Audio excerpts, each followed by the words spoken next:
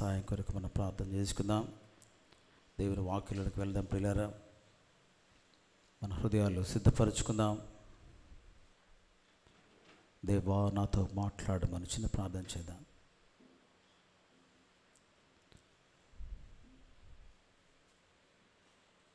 దేవా, నా గురించి సమస్తము ఎరిగిన వాడు నువ్వు. హృదయాలు అంతరింద్రియాలు పరిశోధించే దేవుడు. నా తలంపులను, నా ఆలోచనలను నువ్వు తెలుసుకున్నామా. నా యందు నీకు ఆయాసకరమైన మార్గం ఉన్నదేమో పరిశోధించమా దేవా. అడుగుదాం ప్రియ ఉదయకరణ. నీ వాక్యం అనే అద్దములో నా జీవితాన్ని చూసుకోవడానికి సహాయం చేయండి. నీ వాక్యం చేతలను స్థిరపరచమా. ఇతరత్ర ఆలోచన అన్నీ కొట్టివేమని అడుగుదాం ప్రియారా. సాతానుడు తీసుకొచ్చే ప్రతి తప్పుడు ఆలోచనలన్నిటి కూడా కొట్టివేమని అడుగుదాం. మహోన్నతుడా, సర్వకృపానిధిగు మా తండ్రి, మీ పరిశుద్ధ నామమునకు వందనములు స్తోత్రములు చెల్లించుకొంచున్నాం. ఈ ఉదయకాలన మీ పరిశుద్ధ సన్నిధిలో చేరి మిమ్మల్ని స్తుతించి ఆరాధించుకోవడానికి, మీ సన్నిధి కాంతి చేత ఉజ్జీవించబట్టకు, మీ వాక్యము చేత బలపరచబట్టకు మీరు మాకు ఇచ్చిన మంచి తరుణాన్ని బట్టి మీకు వందనాలు చెల్లిస్తున్నాం. ఆరాధనలో పాల్గొన్న ప్రతి బిడ్డను బట్టి మీకు ఎంతో వందనాలు. ఈ సమయంలో మీ వాక్యాన్ని మేము ధ్యానం చేయబోతుండగా, పరిశుద్ధాత్మ దేవ మీరే మాకు బోధకుడు పోయినండి. మీ వాక్య సత్యాన్ని గ్రహించటకు వినగలిగిన చెవిని, సిద్ధ మనసును మాకు దయచేయండి. మీ దాసుడైన నన్ను మీ సిలువ చాటున మరుగు చేయండి. మీ సర్వసత్యానికి మమ్మల్ని నడిపించండి. చేరవచ్చిన ప్రతి బిడ్డలో మీ ఆత్మ కార్యాన్ని జరిగించండి. అయ్యా, ఎలాంటి సమస్యలోంచి వెళ్తారో, ఎలాంటి బాధలోంచి వెళ్తారో, ఎలాంటి స్ట్రగుల్స్లోంచి వెళ్తారో, మీ వాక్యం ద్వారా ప్రతి ఒక్కరిని తాకినైనా ఓ మీ వాక్యంలో మా జీవితాలు పరిశీలన చేసుకొని వాక్యానుసారంగా జీవించడానికి తగిన తీర్మానాలు తీసుకోవడానికి అటు లోబడే హృదయాన్ని మాకు దయచేయమని, మీ వాక్యం ద్వారా ఒక గొప్ప మార్పుతో, రూపాంతర అనుభవంతో మీ ఆలయంలోంచి వెళ్ళటకు మా అందరికీ సహాయం చేయమని యేసయ్య శక్తిగల నామమున ప్రార్థించి వేడుకుంటున్నాము తండ్రి. ఆమేన్. ఆమేన్. Praise the lord. కొలస్సీయులకు రాయబడిన పత్రిక 3వ అధ్యాయం 1 నుండి 4 వచనాలు తెలియజేస్తున్నారు ప్రియరా. కొలస్సియన్స్ చాప్టర్ 3 verses 1 to 4. పౌలు గారు రాసిన చెరపత్రికలలో కొలస్సీ పత్రిక ఒకటి కదా. ప్రిజన్ ఎపిసోడ్స్ అని చెప్తుంటాను. చెరపత్రికలు ఏమేమి? ఎఫ్ఎస్సి పత్రిక, ఫిలిప్పీ పత్రిక, కొలస్సీ పత్రిక, ఫిలెమోను పత్రిక. ఈ 4 ఏమంటారు? ప్రిజన్ ఎపిసోడ్స్ అంటారు, చెరపత్రికలు అంటారు. పౌలు గారు రోమా చెరలో ఉండి ఈ పత్రిక రాసినాడు. ఈ కొలస్సీ పత్రిక రాసే సమయానికి కొలస్సీ సంఘములో కొన్ని తప్పుడు బోధలు వచ్చినాయి అన్నాడు. గ్నాస్టిసిజం అంటారు, GNOST, గ్నాస్టిసిజం, ICISM అంటే జ్ఞానవాదులు అన్నాడు.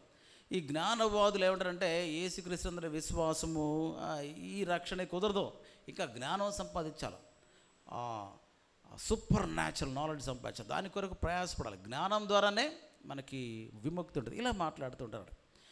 కనుక ఇలాంటి తప్పుడు బోధలు మరి సంఘంలో చొరబడినాయి. జూడాయిజర్స్, యూదా మతస్థులు, వాళ్ళేమో ధర్మశాస్త్ర ప్రకారమే పాటించాలి, యేసుక్రీస్తు నమ్ముకున్నప్పటికి కూడా అది చేయాలి, ఇది చేయకూడదు, రూల్స్ రెగ్యులేషన్, ఇలాంటి తప్పుడు బోధలు చొరబడి. ఇలాంటి నేపథ్యంలో పౌలు ఈ పత్రిక రాస్తున్నాడు.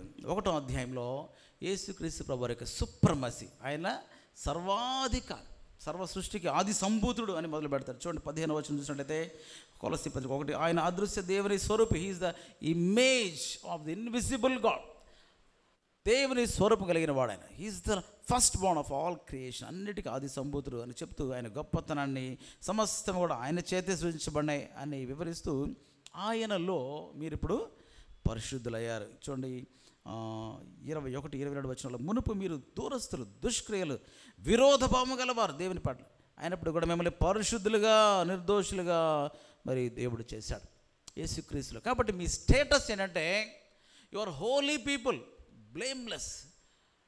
ఎవరిలో? ఆది సంభూతుడిలో, యేసుక్రీస్తులో, సుప్రీం క్రైస్ట్. అలానే 2వ అధ్యాయంకి వచ్చేసరికి బుద్ధి జ్ఞాన సర్వ సంపదలు ఆయనలో ఉన్నాయి. 3వ వచనం చూస్తాం, ఆల్ నాలెడ్జ్, ట్రెజర్స్ అన్నీ ఆయనలో ఉన్నాయి. ఆయన సర్వ పరిపూర్ణుడు, ఆయన సంపూర్ణుడు. 10వ వచనంకి వస్తాం. దేవత్వం, యేసుక్రీస్తు ప్రభువారిలో ఫుల్నెస్ ఆఫ్ డియిటీ, దేవత్వం యొక్క సర్వ పరిపూర్ణత ఆయనలో ఉన్నది, యేసుక్రీస్తు ప్రభువారు. సో యేసుక్రీస్తు ప్రభువారు శరీరధారిగా ఈ లోకంలో ఉన్నప్పుడు చూడండి, ఆయన పర్ఫెక్ట్ మ్యాన్, 100% మనిషి ఆయన. అదే సమయంలో 100%, 100% దేవుడే. దేవత్వం యొక్క సర్వ పరిపూర్ణత ఆయనలో నివసిస్తూ ఉంది. అదే సమయంలో ఆయనలో మీరేమైనారు? సంపూర్ణులైన. You are also perfect in him, complete in him. యేసుక్రీస్తులో మీ యొక్క స్టేటస్ చూడండి. You are complete in God, in Jesus Christ. You are Holi in him చెప్తూ ఈ లోకంలో జీవించాలంటే మీకు సరి అయిన మైండ్ సెట్ అవసరం, సరి అయిన మనస్తత్వం అవసరం. ఆ విషయాలు ఈ 3వ అధ్యాయంలో చక్కగా వివరిస్తాడు ప్రియులారా. దీనికి ముందు చూసినట్లయితే లోకం చూడండి ఏం చెప్తుందో వీళ్ళకు. 20వ వచనం నుంచి 2వ అధ్యాయం 20 నుంచి, వీరు క్రీస్తుతో కూడా లోకం యొక్క మూల పాఠం విషయం మృతి పొందిన వారైతే లోకంలో బ్రతుకుచ్చినట్టుగా ఆ మనుష్యుల ఆజ్ఞలను పద్ధతులను అనుసరించి చేత పట్టుకునవద్దు, రుచి చూడవద్దు, ముట్టవద్దు అన్న విధులకు మీరు లోబడనేలా. చూసారా, ఈ లోకం అంతా ఏం చేస్తుంటే లోకం ఒక పోకడ ఉంటుంది. లోకం ఇలా జీవించాలి, ఇలా చేయాలి. యవనస్తుడిగా ఉంటే నువ్వు ఇలా ఉండాలి, ఇలా అనుభవించాలి, ఇలా ఆనందించాలి. లోకస్తుడిగా ఉంటే నువ్వు ఇలా చేయాలి. లోకము చెప్తుంటారు, లోక పద్ధతులకు మీరు ఎందుకు లోబడాలి? యూ కెన్ లివ్ డిఫరెంట్లీ అని చెబుతుంటాడు. కనుక ఇప్పుడు ముఖ్యమైన భాగానికి వస్తున్నాడు. 3వ అధ్యాయం 1 నుంచి 4 వచనాలు చూసినట్లయితే హెవెన్లీ మైండ్ సెట్, అది ఇది నాన్న మన ధ్యానాంశం. పరలోక సంబంధమైన ఆలోచన విధానం, హెవెన్లీ మైండ్ సెట్ అంటారు. ఓకే, పరలోక సంబంధమైన మనస్తత్వం లేదా పరలోక సంబంధమైన ఆలోచన విధానం కలిగి ఉండాలి నీవు నేను. అప్పుడే we can live differently in this world. లేకపోతే ఏమవుతుందంటే ఈ లోకంలో లోకస్తులు చెప్పినట్టుగానే నువ్వు జీవిస్తూ ఉంటావు, లోకస్తుల నడతల్లోనే నీవు నడుస్తూ ఉంటావు. దేవుడు ఆశిస్తున్న జీవిత విధానంలో నువ్వు జీవించవు. నువ్వు ఆయన చొప్పున ఆయన చిత్తానుసారంగా జీవించాలంటే నీ మైండ్ సెట్ పరలోక సంబంధమైన మైండ్ సెట్ కూడా, హెవెన్లీ మైండ్ సెట్. సాతాను గడికి తెలుసు, నువ్వు కనుక పరలోక సంబంధమైన మైండ్ సెట్, క్రీస్తు మనసు కలిగినావంటే దేవుని కొరకు గొప్ప కార్యాలు చేయగలవు, ఆయన రాజ్యాన్ని విస్తరింపజేస్తావు. You will expand the Kingdom of God. అందుకనే సాతానుడు ఏం చేస్తుంటే విశ్వాస యొక్క మైండ్ మీద దాడి చేస్తుంటాడు. మనసే ఒక రణరంగం, mind is the battle field అంటారు కదా. ఈ మైండ్లో వాడు అన్ని రకాల భయాలు, ఆందోళనలు, తప్పుడు ఆలోచనలు, లోక సంబంధమైన మరి విధి విధానాలు అన్నీ కూడా మైండ్లోకి తీసుకొస్తూ వాడు దేవుని యొక్క పద్ధతుల నుంచి డిస్ట్రాక్ట్ చేసేసి లోకానుసారంగా జీవింపజేయాలని సాతానుడు చూస్తూ ఉంటాడు. తర్వాత 5వ వచనం చూసినట్లయితే ఎలా జీవించాలో చెప్తాడు. దాన్ని జీవించక ముందు మనస్తత్వం కదా, సామెతలు ఉంటుంది, as a person thinks so is he అంటాడు. ఒక వ్యక్తి ఎలా ఆలోచిస్తాడో అలానే ఉంటాడట మనిషి. సో నువ్వు ఎలా జీవిస్తున్నావు ఈ లోకంలో అంటే నీ మైండ్ ఎలా ఉందో దాన్ని బట్టి జీవిస్తున్నావు, అది జ్ఞాపకం చేసుకోవాలి. విశ్వాసులుగా నీవు నేను పరలోక సంబంధమైన ఆలోచన విధానం కలిగి ఉండాలి. అది పౌలు గారు ఈ యొక్క 3వ అధ్యాయం 1 నుంచి 4 వచనాల్లో మనం చూస్తాం. పరలోక సంబంధమైన మనస్తత్వం కలిగి ఉండాలంటే, హెవెన్లీ మైండ్ సెట్ కలిగి ఉండాలంటే కావలసిన లక్షణాలు ఏంటో మనం విధానాన్ని వాక్య భాగంలో మనం నేర్చుకోబోతున్నాం. మొట్టమొదటిది, క్రీస్తులో మన ధన్యకరమైన స్థితిని గ్రహించాలి. Realising hour blessed position in Christ. క్రీస్తులోని మన స్థితి ఏంటి అనేది మొట్టమొదటి మనం గ్రహించాలి. అందుకే ఎలా స్టార్ట్ చేసినట్టు చూడండి, మీరు క్రీస్తుతో కూడా లేపబడిన వారైతే, if then you are raised up with Christ, అలా మొదలు పెట్టాడు. క్రీస్తుతో కూడా లేపబడిన వారు మీరు అని జ్ఞాపకం చేస్తాడు. కనుక you can live a resurrected life. నీ పొజిషన్ ఏంటి, విశ్వాస యొక్క స్థితి ఏంటి, ఎలాంటి స్థానంలో ఉన్నాం మనం ఇప్పుడు? రిజరెక్టెడ్ పొజిషన్లో ఉన్నాం మనం కదా. పునరుద్ధానం పొందిన యేసుక్రీస్తులో మనము పునరుద్ధానమయ్యాం. ఆయన మరణ పునరుద్ధానాల్లో మనము పాలుభాగస్తులు అయ్యాం. We are dead and we are resurrected in Christ. అందుకనే ఎలాంటి పదాలు పాడుతున్నాడు చూడండి, మీరు క్రీస్తు కూడా లేపబడిన వారు. కిందికి వెళ్తే ఏలైనగా 3వ వచనంలో మీరు మృతి నొందరు, యు ఆర్ డెడ్. తర్వాత మీ జీవము క్రీస్తు కూడా దేవుని యందు దాచబడింది. Your life is hidden in Christ. కనుక మీ యొక్క పొజిషన్ ఏంటి, మీ క్రీస్తులో మీ స్థానం ఏంటి, మీ స్థితి ఏంటి, మొట్టమొదటి గ్రహించాలి. అది గ్రహించకపోతే నీ మైండ్ సెట్ ప్రాచీనమైన మైండ్ సెట్లో ఆయన ఉండిపోతున్నాడు. 1862 సంవత్సరంలో సెప్టెంబర్ 22న అబ్రహాం లింకన్ గారు, అమెరికా ప్రెసిడెంట్, ఆయన ఎమాన్సిపేషన్ ప్రొక్లమేషన్ చేశాడు. ఎమాన్సిపేషన్ ప్రొక్లమేషన్ మరి ఆ యొక్క ప్రకటన మరి ప్రకారంగా బానిసలందరినీ కూడా విడుదల చేస్తారు. ఈ ఆఫ్రికన్ అమెరికన్ స్లేవ్స్ ఉంటారు. ఆ బానిసలందరినీ కూడా ఇంకా వదిలేసేయాలి, వాళ్ళకి freedom ఇచ్చేసేయాలి. They are no longer slaves అని ప్రొక్లమేషన్ చేసేసాడు ప్రెసిడెంట్ గారు. అయితే ఆ ప్రకటన, ఆ న్యూస్ చాలా చోట్ల చేరలేదండి. చేరక చాలామంది తెల్ల దొరలు వాళ్ళని బానిసలుగా చాలా కాలం వాడుకున్నారు. ప్రకటన అయితే చేసేసారు, కానీ వాళ్ళు మాత్రం బానిసలానే వాడబడ్డారు. ఇంకా చాలా సంవత్సరాల పాటు, కొన్ని దశాబ్దాల పాటు కొంతమంది బానిసలానే వాడబడ్డారంట. ఎందుకని? వాళ్ళకి ఆ న్యూస్ తెలియదు. ఏమని? మనం స్వతంత్రులం అయ్యాం, మనం వీఆర్ నో లాంగర్ స్లేవ్స్, మనం ఫ్రీ అయిపోయాం. ప్రెసిడెంట్ గారు ప్రకటన చేశాడు, ఆ ప్రకటన వీళ్ళకి తెలియదు. ఒకవేళ అందినా వీళ్ళకి అర్థం కాలేదు. ఎందుకని? తరతరాలుగా బానిసలకు ఉండడం అలవాటు కాబట్టి వాళ్ళకి ఇంక ఏడకపోతాంలే, అయ్యగారికి ఇదిగో బానిసత్వం ఊడిగం చేస్తుంటేనే ఇందులోనే నాకు సెక్యూరిటీ ఉంటుంది అనేసి బానిసలుగా మిగిలిపోయారంట. సాతానుడు అదే చేస్తాడు చాలాసార్లు క్రైస్తవుల జీవితాలు. చాలా కాలం నువ్వు పాపంలో ఉన్నావు, పాపసమైన ఆలోచన విధానం, లోకస్తుల లాంటి ఆలోచన విధానంలోనే చాలా కాలం జీవించావు. యేసుక్రీస్తులోనికి వచ్చినప్పటికి కూడా వాడు ఏం చేస్తాడంటే, నువ్వు ఇంకా పాపివే, ఏదో రక్షణ పొందేవు, చర్చికి వెళ్తున్నావు, ఆదివారం మంచి బట్టలు వేసుకుని వెళ్తున్నావు, కానీ నువ్వు పాతోడివే, నువ్వు పాపపు అలవాట్లు ఉన్నాయి, నీ జీవితం ఏం పెద్ద మారలేదు, అలానే జీవించు. నీ మైండ్ సెట్ అదే భయపడుతున్న మైండ్ సెట్, ఆందోళన mind set, doubting mind set, negative mind set, ఇలాంటి మనస్తత్వంలో నువ్వు జీవించాలని ఎవడు మోసం చేస్తుంటాడు. ఎందుకని? నీ యొక్క స్థితి ఏంటో నువ్వు గ్రహించకుండా చేయాలని చూస్తుంటాడు. నీ స్థితి ఏంటి? ఇప్పుడు క్రీస్తు కూడా లేపబడిన స్థితి. లోకస్తుల స్థితికి నీ స్థితికి చాలా వ్యత్యాసం ఉంది. You are raised up with Christ. కొన్ని వచనాలు మనం చూద్దాం. ఎఫెసీ పత్రిక 2వ అధ్యాయం, అందరూ కూడా బైబిల్ చూడండి. ఎఫెసీలకు రాయబడిన పత్రిక 2వ అధ్యాయము 5వ వచనం చివరి నుంచి చూసినట్టయితే, మన అపరాధముల చేత మనం చచ్చిన వారి సైతము మన ఎడల చూపిన తన మహాప్రేమ చేత ఆయన మనలను క్రీస్తు కూడా బ్రతికించెను. తర్వాత 7వ వచనం చూడండి. క్రీస్తు యేసునందు మనలను ఆయనతో కూడా లేపి పరలోకమందు ఆయనతో కూడా కూర్చుండబెట్టెను. మన పొజిషన్ ఏంటి? రైట్ నౌ మన అన్నవరపాడు 2వ లైన్లో క్రైస్ట్ హౌస్ ఆఫ్ వర్షిప్లో కూర్చున్నాం. అట్ ద సేమ్ టైం మనం ఎక్కడ కూర్చున్నాం తెలుసు? ఇప్పుడు పరలోకమందు బెట్టెను. చెప్పండి, ఇక్కడ ఏముంది చదవండి. బెట్టెను అంటే past tense. He has raised us up and seated. he will seat గా మనం రైట్ నౌ ఇక్కడ కూర్చున్నప్పుడు కూడా విశ్వాసి యొక్క స్థానం ఏంటంటే, ఈ లోకంలో ఇంత స్పేస్కి, ఇంత టైంకి మనం బందీలుగా ఉన్నప్పుడు కూడా we are above this స్పేషియో temporal categories. మనము we are seated with Christ in the heavenly places. ఎప్పుడు కూడా మర్చిపోకూడదు, నా స్థానం అది, నేను అక్కడ వ్యక్తిని, నా జీవం ఎక్కడుంది? ఆయనతో దాచబడింది. ఈ లైఫ్, ఈ లోకంలో జీవించే 60 ఏళ్ళు 70 ఏళ్ళు 80 ఏళ్ళ జీవితం ఇది కాదు.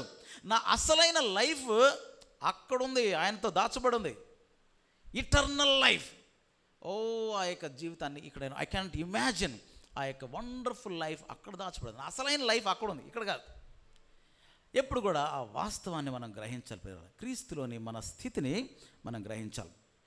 అలానే ఎఫెసీ పత్రిక 5:8 చూసినట్టయితే, మీరు క్రీస్తులో ఒకప్పుడు కూడా చీకటి అయినారు, అయితే ఇప్పుడు ప్రభునందు వెలుగైనారు అనే విషయాలు జ్ఞాపకం చేస్తున్నాడు. పేతురు మొదటి పత్రిక 1వ అధ్యాయం 3వ వచనం చూద్దాం. మన ప్రభువుకు యేసుక్రీస్తు తండ్రి అయిన దేవుడు స్తుతింపబడును గాక. మృతులలో నుండి యేసుక్రీస్తు తిరిగి లేచుట వలన, యేసుక్రీస్తు ప్రభు వారి యొక్క రిజరక్షన్ ద్వారా ఏం జరిగిందో చూడండి, జీవముతో కూడిన నిరీక్షణ, లివింగ్ హోప్ నీకు నాకుందంట. లోకస్తులకి లేదు పిల్లల. లోకస్తుల హోప్ ఏంటంటే, ఈ సంవత్సరం ఇంకా కోవిడ్ వేరియంట్ రాకుండా బాగుండు, అంతే వాళ్ళ హోప్. ఇక రాదేమో, ఇక మంచి పరిస్థితులు వస్తాయేమో, ఓకే, వాళ్ళంతా కూడా ఇమాజినేషన్ ఉంటుందేమో, ఇంకా నాకు మంచి రోజులు వస్తాయేమో. ఆ hope, they don't have an object, ఆ బేసిస్ ఉండదు వాళ్ళ హోప్కి. కానీ మనం ఏం చేస్తుంటే, it is going to happen. ఎందుకని? మనకు ఒక ఆబ్జెక్ట్ ఉంది. యేసుక్రీస్తులో we have a living hope అన్నట్టు. Everyday we have a living hope. కనుక చూడండి, జీవంతో కూడా నిరీక్షణ మనకు కలుగునట్లు అనగా, అక్షయమైనదియు నిర్మలమైనదియు వాడబారదునైన స్వాస్యము మనకు కలిగినట్లుగా ఆయన తన విశేష కనికరము చొప్పున మరలా జన్మింపజేశాను. ఈనాడు నీకు నాకు ఉన్న ఆస్తి లోకంలో ఎవరికి లేదు, జ్ఞాపకం చేసుకో. We are very rich people. ఎందుకని? ఆ యొక్క ఆస్తి ఎలాంటిదంటే వాడబారే ఆస్తి కాదు నీకు నాకున్నది. లోకస్తులకు ఆస్తులు చాలా ఉంటాయి కానీ అన్నీ కూడా వాడిపోతాయి, కాలక్రమేణా పోతాయి అన్నాడు. తర్వాత వాళ్ళు మరణిస్తే వేరే వాళ్ళకి అప్పగించి వెళ్ళిపోతారు. They can't enjoy this treasure which they have. కానీ నీకు నాకు ఎలాంటి ఆస్తి ఉందంటే చూడండి, నిర్మలమైనది, అక్షయమైనది, అంటే క్షయము కానిది, ఎప్పుడు కూడా అది నశించిపోతున్నాడు, ఇంపెరిషబుల్. అలాంటి స్వాస్థ్యము నీకు నాకు యేసుక్రీస్తులో ఉంది. ఆయన మృతుల నుండి లేచుట వలన. హల్లెలూయా. వీఆర్ సో రిచ్ ప్రియులారా. యేసుక్రీస్తులోని ఆ యొక్క ధన్యకరమైన స్థితిని నువ్వు గ్రహించాలి. You must realise your blessed position in Christ. అందుకని ఎలా స్టార్ట్ చేశారంటే, మీరు క్రీస్తుతో కూడా లేచిన వారైతే మనకి జ్ఞాపకం చేస్తాడు. మొట్టమొదటి you and I are raised up with Christ. రోమపత్రిక 8వ అధ్యాయం, రోమీయులకు రాయబడిన పత్రిక 8వ అధ్యాయం 1వ వచనం చూసినట్లయితే, కాబట్టి ఇప్పుడు క్రీస్తు యేసునందు వారికి ఏ శిక్షా విధియు లేదు. క్రీస్తు యేసునందు జీవమునిచ్చు ఆత్మ యొక్క నియమము పాప మరణముల నియమము నుండి నన్ను విడిపించిన. I'm set free. దేని నుంచి? From the bondage of sin and death. పాప మరణముల నియమం, పాపానికి మరణానికి నా మీద ఏమాత్రము గ్రిప్ లేదు. I'm a renewed person. నేను దేవుని బిడ్డను అని కిందకి ఇచ్చినట్టయితే ఆత్మ తానే మన ఆత్మతో సాక్ష్యం ఇచ్చినాడు. We are children of God. కనుక యేసుక్రీస్తు ప్రభువారి యొక్క మరణ పునరుద్ధానాల ద్వారా నీకు నాకు భాగ్యవంతమైన స్థితి, ధన్యకరమైన స్థితి కలిగి ఉంది. We are living a risen life, new life జీవిస్తున్నాం మనం. చూడండి, రోమ పత్రిక 6వ అధ్యాయం చూద్దాం. ఎందుకు మనము బాప్తిసం పొందాం? బాప్తిసంలో ఏం జరుగుతూ ఉంది? మరణము, పునరుద్ధానం, రెండు సూచన అనమాట. ఒక నీళ్ళలో ఇట్లా ముంచుతారు, పైకి లేవనది. దాని దేనికి సూచన? We are dead to the world with Christ. యేసుక్రీస్తు పాటు మనము మరణించాం, తిరిగి లేగడం ద్వారా we are living a risen life. పునరుద్ధాన జీవితాన్ని ఇప్పటి నుంచే మనం జీవించడం మొదలు పెడుతున్నాం అన్నాడు. రైట్? ఎప్పుడో యేసయ్య రెండో రాకడలో కాదు, right now resurrection has already started అన్నాడు. పౌలు గారి యొక్క పత్రికలు మనం చూసినట్లయితే resurrection is not something that is going to take place in the future. Okay, definitely I act, but we start living that risen life. ఈ లోకం నుంచే మనం ఆ పునరుద్ధాన జీవితాన్ని జీవించడం మొదలు పెడతాం. చూడండి, 6వ అధ్యాయం 4వ వచనం చూసినట్లయితే, కాబట్టి తండ్రి మహిమ వలన క్రీస్తు మృతుల నుండి ఎలాగ లేబడనో అలాగే మనమును నూతన జీవము నొందిన వారమై నడుచుకున్నట్లు. చూసారా, మనము బాప్తిజం వలన మరణములో పాలు పొందుటకు ఆయనతో కూడా పాతి పెట్టబడుతుంది. చూసారా, ఈ బాప్టిజంలో ఈ క్రీస్తు మరణ పునరుద్ధానాల్లో ఐడెంటిఫై అవుతున్న మనము ఎలాంటి life జీవిస్తున్నామంటే new life in Christ. మనం యేసుక్రీస్తుతో పాటు ఎలాంటి లైఫ్? న్యూ లైఫ్ జీవిస్తున్నాడు. అందుకే 2 కొరింథీ పత్రిక 5:17 ఏమంటారు చెప్పండి. కాగా ఎవడను క్రీస్తునందున ఎడల వాడు నూతన సృష్టి, ఈజ్ ఎ న్యూ క్రియేషన్. పాతవి గతించను, ఇదిగో సమస్తము కొత్తవా. We are a new creation. We have a living hope. జీవంతో ఒక నిరీక్షణ ఉన్నది కదా. And we live a new life. నూతన జీవము కలిగి మనం నడుచుకున్నాం, ఓల్డ్ లైఫ్ కాదు. కనుక క్రీస్తులోని నీ యొక్క స్థితిని నువ్వు గ్రహించాలి. Then only we can live that blessed life.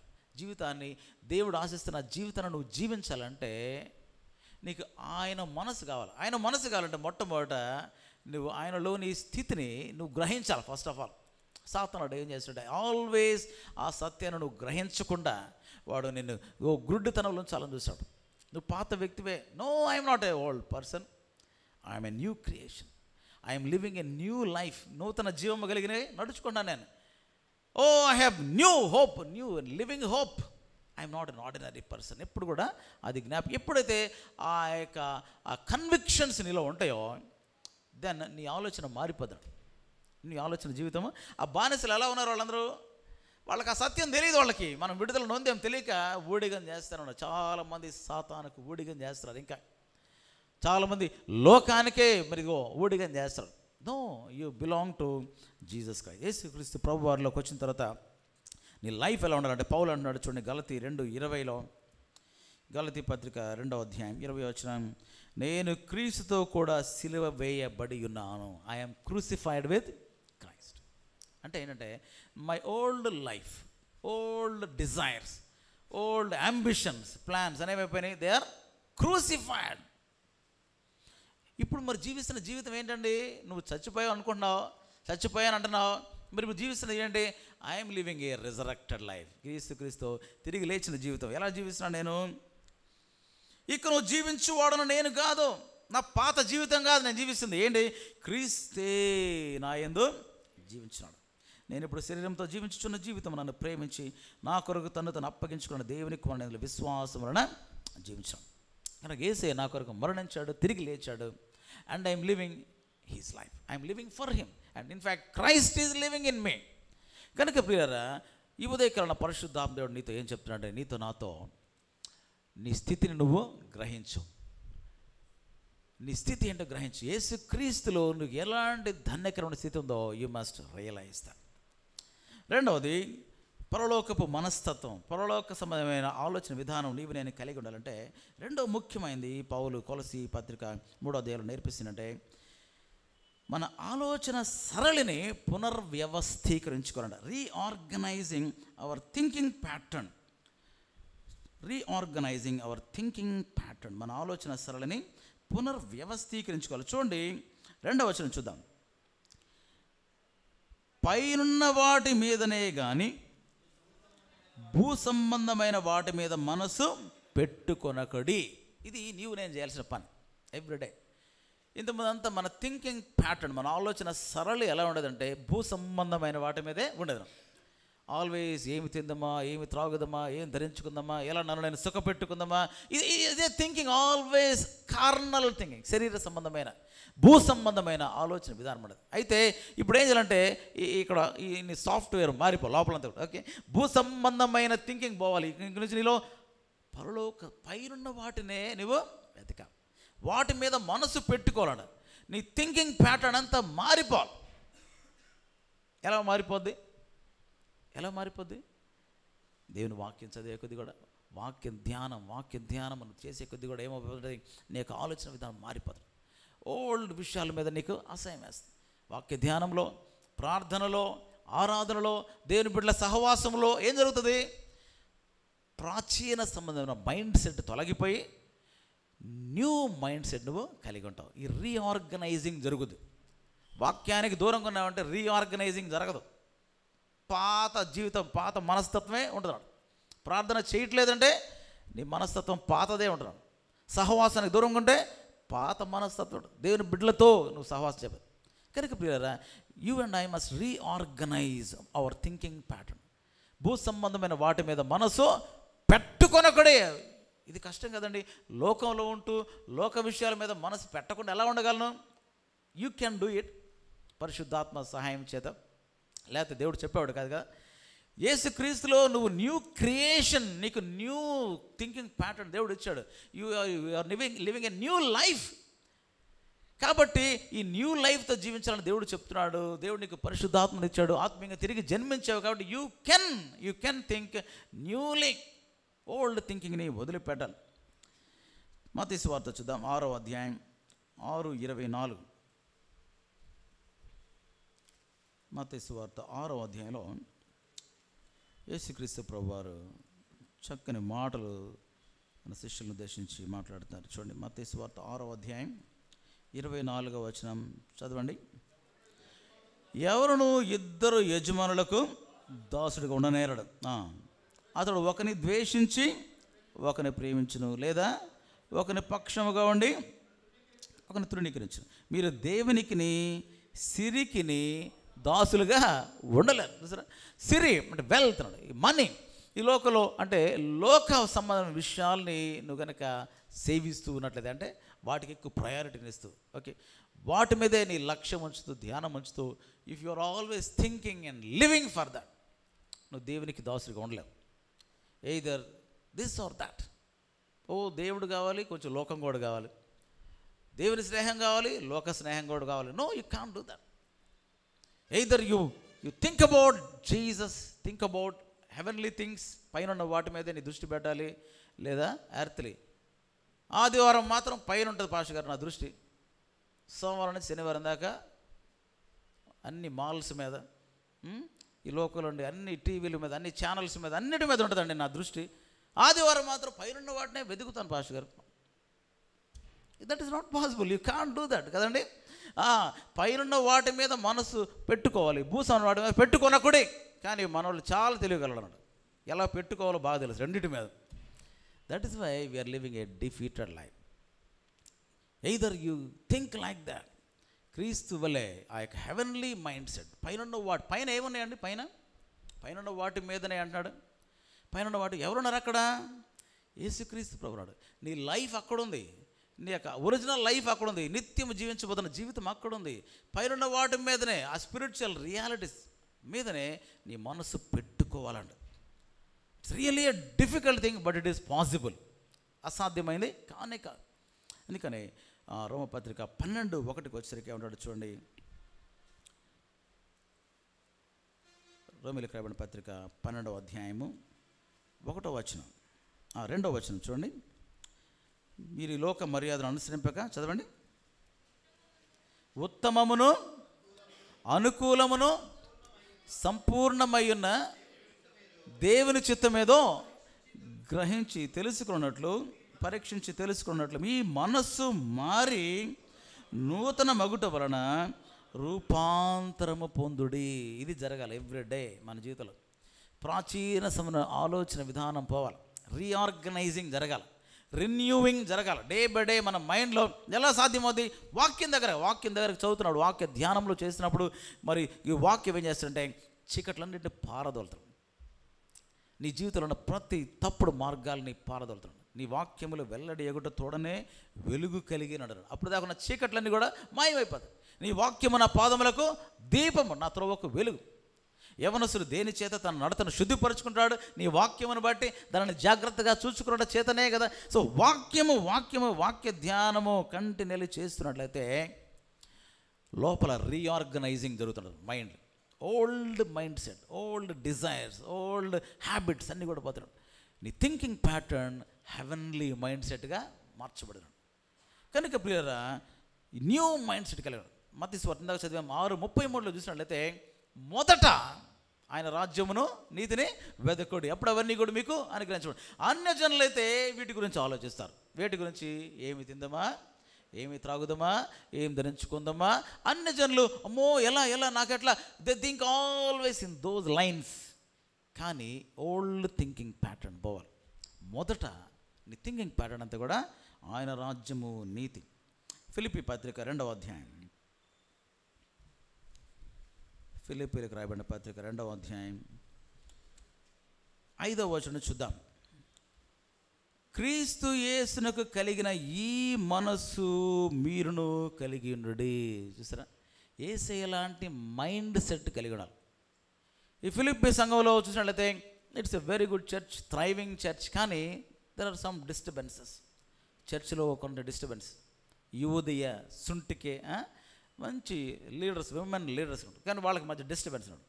Unity లేదు చర్చ్లో, కొన్ని డిస్టర్బెన్స్ వచ్చేసినాయి. Why all these things? Mind set. క్రీస్తు యేసుకు కలిగిన ఈ మైండ్ సెట్ మీరు కలిగిన, ఆ మైండ్ మారకపోతే ఎప్పుడు చూసినా పాత ఆలోచనలు, పాత తలంపు. ఎన్ని సంవత్సరాలు అయినా కొంతమందికి ఆల్వేస్ కంప్లైనింగ్. ఇశ్రాయేలుకి 40 ఏళ్ళు అరణ్యంలో ఉన్నప్పుడు కంప్లైనింగ్. ఎందుకని? They are moving forward but thinking backwards. ముందుకు నడుస్తున్నారు, కాళ్ళు కదులుతున్నాయి, కానీ ఆలోచనలు ఎప్పుడు కూడా ఐగుప్తే. ఐగుప్తుల కూరలు బాగున్నాయి, ఐగుప్తులు అలా బాగుంది, ఈ దేవుడు మమ్మల్ని చంపడానికి తీసుకొచ్చాడు, ఇక్కడ ఏమి లేదు, మాకు ఐగుప్తే బాగుంది. That's why they perished. చూడండి, ఒక మనిషి థింకింగ్ని బట్టి అతని లైఫ్ ఉంటుందండి. థింకింగ్ మారకపోతే నీ లైఫ్ మారదు, నీకు నడక మారదు. సో ఏం జరుగుతుంది? ద్వారా యూ విల్ బీ డెస్ట్రాయిడ్, నాశనం అయిపోతాడు. నశించిపోయారు ఇశ్రాయేలీయులందరూ కూడా. ఎందుకంటే వాళ్ళ థింకింగ్ మారలేదు. అంత కూడా రీఆర్గనైజింగ్ జరగల, సాఫ్ట్వేర్ మారల. ఐగుప్తు సాఫ్ట్వేర్ ఉంది వాళ్ళలో. ఎప్పుడు చూసిన ఐగుప్తు కూరలు, ఐగుప్తు కూరగాయలు, ఐగుప్తు ఫెలోషిప్, ఐగుప్తు అదే బాగా నచ్చింది వాళ్ళకి. దేవుడు అంత ముందుకు తీసుకెళ్ళాలని చూసినా ఆల్వేస్ అదే ఆలోచన. నాడు కూడా సంఘాల్లో పీపుల్ గ్రంబ్లింగ్, కంప్లైనింగ్, సణుగులు, గొండుగొడలు. ఎంత ముందుకు వెళ్తాం, 22లోకి రాని, 23లోకి రాని, ఆల్వేస్ అదే. బికాజ్ ఆ థింకింగ్ ప్యాటర్న్ మారకపోతే ఏం జరుగుతుందంటే you cannot live for Christ, క్రీస్తు కొరకు నీ జీవితం. కనుక పిల్లరా, లోపల రీఆర్గనైజింగ్. ఈ ఫిలిప్పీ సంఘంలో మరి ఆ యొక్క యూనిటీ, ఆ యొక్క హ్యూమిలిటీ, అందుకని యేసయ్యని ఎగ్జాంపుల్ పెట్టి ఆయన చూడండి, యేసయ్య మైండ్ ఎలాంటిది, ఆయన థింకింగ్ ఎలా స్టార్ట్ అయిందంటే అక్కడ స్టార్ట్ అయింది. ఏమని? నేను దేవునితో సమానుణ్ణి, ఈ పరలోకంలో ఈ సింహాసనం మీద కూర్చుని దీన్ని విడిచిపెట్టకూడని భాగ్యం అని ఎంచుకోలేదు. No, I will go down. అక్కడ స్టార్ట్ అయింది, థింకింగ్తో స్టార్ట్ అయింది. తండ్రితో సమానుడిగా ఉంటూ ఆ పరలోకంలో అత్యున్నత సింహాసనం మీద కూర్చొని ఉండి నేను ఇక్కడే ఉంటాను అనుకోలేదు. నో, అక్కడ లోకంలో నశించిపోతారు మనుషులు. I will go there. అది విడిచిపెట్టకూడని భాగ్యం ఎంచుకోనలేదంట ఆయన. He considered in his mind. ఆ మైండ్ సెట్తో వచ్చాడు, దాసుల రూపం ధరించుకున్నాడు, మనుషుల పోలిక పుట్టాడు. మరణం, అది కూడా మామూలు మరణం కాదు, అత్యంత హీనమైన మరణాన్ని పొందడానికి శిలువ మరణం, దిగంబరుడిగా 6 గంటలు వేలాడుతూ కేకలు పెడుతూ అలాంటి క్రూరమైన మరణం పొందడానికి తాను సిద్ధపరుచుకున్నాడు. It all happened in his mind. రిక్తినిగా empty చేసుకున్నాడు దేవుడు. ఎంప్టీ అయిపోయాడు. He's emptied. He's exercising of divine rights, attributes. కనుక ప్రియులరా, అలాంటి మైండ్ కలిగి ఉండాలి. వెంటనే 2వ అధ్యాయంలో 2 యవనస్తుల గురించి చెప్తాడు. మినిస్ట్రీ గురించి బాగా ఆలోచిస్తున్న వాళ్ళు ఎవరంటే తిమోతి, ఎపఫ్రోదితు అని చెప్తూ 20:21 మీ క్షేమ విషయమై నిజముగా చింతించువాడు అతని వంటి వాడు నా ఎదురులేడు. అందరూ తమ సొంత కార్యములనే చూచుకొనుచున్నారు కానీ యేసుక్రీస్తు కార్యములను చూడరు.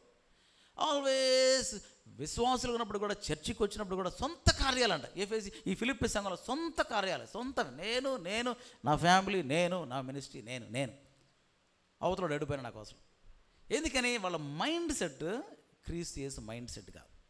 అందువల్ల తిమోతి చూడండి ఎలా ఉన్నాడు. యవనస్తుడైనా కానీ ఆ యవనస్తుడు ఆయనకి సొంత ప్లాన్స్ ఎన్నో ఉండొచ్చు, కానీ మీ గురించి ఆలోచన చేస్తాడు. నాతో పాటు ఈ రోమా చెరలో ఇక్కడుండి నా దగ్గరకు వచ్చి, ఇక్కడుండి పౌలు గారు ఫిలిప్పీ సంఘాన్ని ఎలా డెవలప్ చేద్దామండి, వాళ్ళని ఎలా అభివృద్ధి చేద్దాం, ఇక్కడ కూర్చొని మీ గురించి ఆలోచిస్తున్నాడు.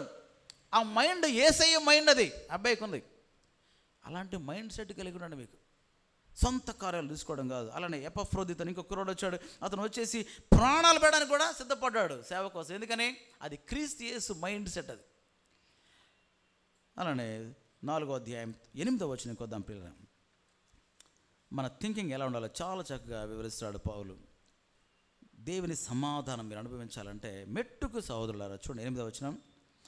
మెట్టుకు సహోదరులారా, ఏ యోగ్యత ఏరను మెప్పైనను ఎండిన ఎడల, ఏవి సత్యమో, ఏవి మాన్యమైనయో, okay, what ever is true, what ever is Nobel, what ever is right, what ever is pure, ఏవి రమ్యమైందో, వాట్ ఎవర్ ఈజ్ లవ్లీ, ఏవి ఖ్యాతి కలగదో, what ever is praise worthy, వాటి మీద ధ్యానం వచ్చ. థింక్ అబౌట్ దీస్ థింగ్స్ అన్నాడు. థింక్ అబౌట్ దీస్ థింగ్స్, వీటి మీద ధ్యానం ఉంచాలి. ఇంతకుముందంతా నాకేది గొప్పో, నాకేది లాభమో కాదు. దేవుని దృష్టిలో ఏది రైటో, ఏది న్యాయమైందో, ఏది పవిత్రమైందో వాటి మీద లక్ష్యం ఉంచు. In other words, me mind సెట్లో రీఆర్గనైజింగ్ జరగాలి. అదర్వైజ్ అప్పుడు ఏం జరుగుతుందంట, ఇక్కడ చూడండి.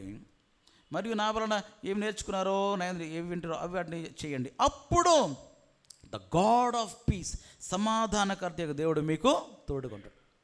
నీ మైండ్ సెట్ కనుక హెవెన్లీ మైండ్ సెట్గా అయినట్లయితే, నీ మైండ్ సెట్లో reorganising జరుగుతున్నట్లయితే, you will experience peace of God. Not only peace of God, God of peace will be with you. సమాధానకర్త దేవుడే నీతో ఉంటాడు. ఆయన సమాధానం అవడం కాదు, ఆయనే ఉంటాడు నీతోటి. ఈనాడు చాలామంది జీవితంలో they are missing this piece లేదన్నాడు. ఆ రైట్ పీస్, దేవుడు వచ్చే పీస్ లేదు. పీస్ లేదంటే ఏముంటుంది తెలుసు? అక్కడ ఫియర్ ఉంటుంది, యాంగ్జైటీ ఉంటుంది. ఎప్పుడు చూసిన లైఫ్ అంతా డిస్టర్బ్డ్ లైఫ్ ఉంటుంది. Why? There is no piece. ఎందుకు పీస్ లేదు? థింకింగ్ లేదు, కరెక్ట్ లేదు. ఆ థింకింగ్ రైట్ థింగ్స్ మీద లేదు నాది. ప్రియమైన దేవుడు, how important is mind set క్రైస్తవ జీవితంలో. క్రైస్తవులుగా రావడం, ప్రార్థన చేయడం, బల్లలో పాలు పూజ, ఇవన్నీ ఓకే. బట్ ఇది మారకపోతే, హెవెన్లీ మైండ్ సెట్గా అవ్వకపోతే, you and I cannot be effective witnesses. దేవుని కొరకు మరి ఫలవంతమైన సాక్షులుగా మనం వాడబడలేమనే విషయాన్ని మనం జ్ఞాపకం చేసుకోవాలి. కనుక మైండ్ సెట్ మారాలి. మనందరికి బాగా తెలిసిన వచనం యెషయా గ్రంథము 26:3. యెషయా 26:3 చదవండి ఒకళ్ళు. ఎవని మనస్సు నీ మీద ఆనుకొనునో వానిని నీవు పూర్ణ శాంతి గలవానిగా కాపాడదు. చూడండి, మనసు పీస్ కావాలంటే మనసు ముఖ్యమైన. ఈ మనసు నిన్నటి వరకు కూడా లోకం మీద ఆనుకున్న మనసేమనేది, లోక విషయాల మీద నీ స్వబుద్ధి మీద ఆనుకున్న మనసేమో, నీ మనసు క్రీస్తు మీద ఆనుకోవడము నేర్చుకోవాలి. యూ మస్ట్ లీన్ అంటారు. ఆయన మీద ఆనుకోవాలి, ఆయన మీద ఆధారపడాలి, ఆయన నమ్మాలి. ఆయన మీద ఆనుకోవడం నీ మనసుకు నువ్వు నేర్పుతున్నట్టయితే, డే బై డే ఈ రీఆర్గనైజింగ్ జరుగుతున్నట్టయితే మామూలు సమాధానం కదండి. ఎలాంటి సమాధానం అది? పూర్ణ శాంతి, షాలోమ్ షాలోమ్ అంటాడు. అక్కడంటే పర్ఫెక్ట్ పీస్ దేవుడు నీకు ఇస్తాడు. ఆ పర్ఫెక్ట్ పీస్తో నేను నింపబడ్డా అనుకోండి, నువ్వు దేవునికి ఒక గొప్ప కార్యాలు చేస్తావు కదా. నీ హృదయంలో, నీ మనసులో పర్ఫెక్ట్ పీస్ ఉందంటే నీ నడక మారిపోద్ది, నీ మాటలు మారిపోతాయి, నీ జీవిత విధానం మారిపోద్ది. గుండె నిండా, మనసు నిండా ఆలోచనలు, ఏవేవో తలంపులు, రాంగ్ థాట్స్ అన్నీ పెట్టుకుని అనుకోండి, నీ నడక మారిపోద్ది. సరిగ్గా నడవలేవు, నువ్వు సరిగ్గా పనులు చేయలేవు, సరిగ్గా చదవలేవు, దేవుని కొరకు ఏం కార్యాలు లేవు. ఎందుకని as a person thinks so is he అంటాడు సామెతలు. నువ్వు ఎలా ఆలోచిస్తున్నావో అలానే ఉంటుందంట నీ జీవితం. కనుక ప్రియమైన దేవుడా, రీఆర్గనైజింగ్ అవర్ థింకింగ్ ప్యాటర్న్. కనుక ఒకప్పుడు నువ్వు లోక విషయాల మీద నీ మనసు ఉండేది, మీరు మృతి పొందారు. నీ మైండ్ ఎలా ఉండాలంటే I am dead to the world. పౌలు అంటాడు కదా, ఈ లోకం విషయం నేను చచ్చిపోయాను. లోకాశలు పక్కన వాళ్ళు అవి కట్టేసుకున్నారు, ఐఆమ్ డెడ్. లోకాశలు లోకస్తులు ఆనందించేస్తారు, I am dead to these things, I'm dead to this worldly pleasures. నా ఫ్రెండ్స్ పక్కన వాళ్ళందరూ అనుభవిస్తున్నారు, ఆనందిస్తున్నారు, బట్ ఐఎమ్ డెడ్. నా థింకింగ్ ప్యాటర్న్ ఏంటంటే I'm dead to this world, I'm alive to Christ. నా లైఫ్ అక్కడుంది, నా యేసే వైపు నేను చూస్తాను, ఆయన లాంటి ఆలోచనలు కలిగి ఉంటాను. కనుక ప్రియమైన దేవుని బిడ్డలారా, ఈ రీఆర్గనైజింగ్ అనేది జరగాలి. యవనస్తులుగా ఉంటే యవనస్తులు దశలోనే స్టార్ట్ అవ్వాలి. ఒకళ్ళు చిన్నప్పుడు యేసే నమ్ముకుంటే ఇట్ మస్ట్ స్టార్ట్ దేర్. ఎప్పుడు పెద్ద అయినాకంటే చాలామంది 60 ఏళ్ళు వచ్చినా కానీ వాళ్ళ మైండ్లు మారవు. బల్ల తీసుకుంటారు, చర్చికి వస్తుంటారు, కానీ అదే తప్పుడు ఆలోచన విధానం. బికాజ్ లోపల రీఆర్గనైజింగ్ జరగల. వాక్య ధ్యానంలో, ప్రార్థనలో, దేవుని బిడ్డల సహవాసంలో ఆ మెచ్యూరిటీలోనికి వచ్చేసి ఆ థింకింగ్ ప్యాటర్న్ మారాలి. కనుక రీఆర్గనైజింగ్ అవర్ థింకింగ్ ప్యాటర్న్, మన ఆలోచన సరళని పునర్వ్యవస్థీకరించుకోవాలి. మూడోది హెవెన్లీ మైండ్ సెట్, పరలోక సంబంధమైన మనస్తత్వం, ఆలోచన విధానం కలిగి ఉండాలంటే మూడోది ముఖ్యమైనది మనం చేయాల్సింది remaining focused on our future in Christ. క్రీస్తులోని మన భవిష్యత్తుపై దృష్టి కేంద్రీకరించుట. పౌలు 4వ వచనం చూద్దాం. మనకు జీవమై ఉన్న క్రీస్తు ప్రత్యక్షమైనప్పుడు మీరును ఆయనతో కూడా మహిమయందు ప్రత్యక్షపరచబడుదురు. ఈ విషయం జ్ఞాపకం చేస్తున్నాడు. కొలసీలారా, మనందరం దేని కొరకు ఎదురు చూస్తున్నాడంటే క్రీస్తు ప్రత్యక్షం అవబోతున్నాడు, ఆయన రాబోతున్నాడు. మనం ఆయన మహిమలో మనం కూడా పాలుమూలు పొందబోతున్నాం. మీరును ఆయనతో కూడా మహిమయందు ప్రత్యక్షపరచబడుదురు. నీవు నేను కూడా గ్లోరీలో జీవించబోతున్నాం ఆయనతో పాటు. మనకు లైఫ్ అయిన యేసే రాబోతున్నాడు, ఆయన ప్రత్యక్షం అవబోతున్నాడు, మనం కూడా గ్లోరీని ధరించుకోబోతున్నాం. కాబట్టి మీ దృష్టి ఆ రాబోతున్న యేసే మీద, నీవు యేసేలో పొందబోతున్న ధన్యకరణ భవిష్యత్తు మీద నీ దృష్టి పెట్టాలి. You must focus on the coming of Jesus Christ.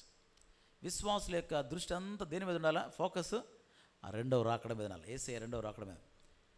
ఆ రెండవ రాకడ రాబోతున్నాడు, నా యేసే రాబోతున్నాడు. ఆదిమ సంఘం చూసినట్లయితే వాళ్ళ దృష్టి అంతా కూడా యేసే మీద. వారికి ఉన్న బ్యాంక్ బ్యాలెన్స్లు అన్నీ తీసుకొచ్చాడు, వాళ్ళకున్న అకౌంట్లన్నీ సబ్మిట్ చేశాడు, వాళ్ళకున్న ఆస్తులన్నీ కూడా తీసుకొచ్చారు, అమ్మారు. మాకేమొద్దు ఆస్తులు, స్థిర ఆస్తులు అన్నీ కూడా అన్నీ ఒక చోట తీసుకొచ్చారు. We don't want anything of this world. ఎందుకని ఆయన రాబోతున్నాడు. They lived with that kind of urgency. ఆ రకమైన ఫోకస్ వాళ్ళకి యేసే రాకడ మీద ఉన్నది కనుక వాళ్ళకున్న పొలాలన్నీ అమ్మేశాడు, అన్నీ తీసుకొచ్చి పెట్టేశాడు. ఈ రోజుల్లో మన వాళ్ళు అపాన్ చేయమన్నాడు, అమ్మో ఏం భాష గారు పొలం అమ్మేయమన్నాం, అది మాకెంత ముఖ్యమైనది, అది స్థిర ఈ యేసే వస్తాడులేండి, ఆయన వచ్చినప్పుడు వస్తాడులేండి, నాకు ఇవన్నీ భద్రంగా పెట్టుకోండి లోకల్ వై. ఎందుకంటే మన ఫోకస్ ఆయన రాకడ మీద లేకుండా పోయింది. సాతానుడు మోసం చేస్తున్నాడు, చాలామంది లోక విషయాల మీద దృష్టి పెడుతున్నాడు. లోకంలో ఏదో వస్తుంది, ఏదో జరగబోదు, నేనేదో సాధిస్తాను. No no no, of course అవన్నీ కూడా మీకు అనుగ్రహించబడతాయి. మొదట ఆయన రాజ్య నీతిని, నీ ఫోకస్ ఏంటంటే ఆయన కింగ్డమ్, హీజ్ అపియరెన్స్, ఆయన రాబోతున్నాడు, మీ దృష్టి ఆయన మీద ఉంటుంది. And you will live accordingly. చూడండి, ఒక వ్యక్తికి గోల్డ్ మెడల్ తీసుకుంటున్నట్టుగా కల వచ్చింది అనుకోండి, లేదా వాడికి చిన్నప్పటి నుంచి ఆశ ఉంది, వాడు ఏం చేస్తాడు? చిన్నప్పటి నుంచి కూడా ఆ దిశగా అడుగులు వేస్తాడు. నేను ఒక దినాన ఒలింపిక్స్ గోల్డ్ మెడల్ సాధించబోతున్నాను ఒక డ్రీమ్ ఉందంటే he will work for that కదా. వాడు ఎక్సర్సైజింగ్ కానీ, తన బాడీని ప్రిపేర్ చేసుకోవడం కానీ, కోచింగ్ తీసుకోవడం కానీ, ట్రైనింగ్ పొందడం కానీ, అంతా కూడా దాని దిశగా అడుగులు వేస్తాడు. అలానే నీవు నేను కూడా ఒక దినాన యేసే రాబోతున్నాడు, ఆయన నాకు బహుమానం మహిమ కిరీటం ఇవ్వబోతున్నాడు, దగదగ మెరిసే కిరీటం, దాని మీద నీ దృష్టి ఉంది అనుకోండి, you will walk every day for that praise. పౌలు ఏం చేస్తున్నాడు? నేను వెనుకను మరిచి ముందున్న వాటికి వేగిరపడుచు, ఇంకేం చేస్తున్నాడంట? క్రీస్తు యేసునందు ఆయన ఆయన ఆయన ఆయన ఉన్నత పిలుపునకు కలుగు బహుమానమును పొందవలనని గురి, ఆయన మైండ్ అంతా కూడా బహుమానం మీద ఉన్నాడు. కాబట్టి ఆయన పరుగంతా కూడా వెనక నుండి మర్చిపోతున్నాడు. ఆయన సక్సెస్లు, ఆయన రికార్డులు, ఆయన అచీవ్మెంట్స్ అన్నీ పక్కన పడేస్తున్నాడు. బహుమానం బహుమానం బహుమానం. కనుక దృష్టి ఆయన రాకడం ఏదంటే, if you are focused on your future in Christ. చాలామందికి ఫ్యూచర్ ఈ లోకంలో ఉందనుకుంటారు. చాలామందికి వాళ్ళ ఫ్యూచర్ ఈ లోకంలో ఉంది అని నమ్ముతారు. కనుక వాళ్ళ ఫోకస్ అంతా కూడా దీని మీదే ఉంటారు.